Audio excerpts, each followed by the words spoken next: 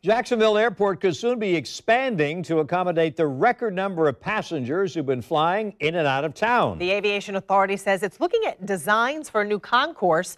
News4Jax reporter Brittany Muller tells us more about the plans meant to keep up with the growth of local air travel. The Aviation Authority says just last night there were 11 planes that sat out on the tarmac because there isn't enough space here at the Jacksonville Airport. That's why there's a need for a new concourse. It's an operational nightmare for the airline, so we are out of space. But Concourse B would create more space. This is what it would look like: 6 gates costing between an estimated $150 million to $200 million, depending on design. Aviation Authority CEO Mark Van Loo says this project is in the early phase, and it's looking for design bidders. Jacksonville was the fastest growing medium-sized airport in North America last year. Our airport saw a 17% increase of passengers in 2018.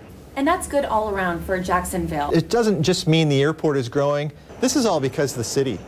The city of Jacksonville, people are coming here, they're moving here, they're doing business here, and that's why we are growing. Van Loo says because of this expansion, prices could go down. That's because there will be 6 more gates added to the airport. The new concourse is expected to be completed by the end of 2022.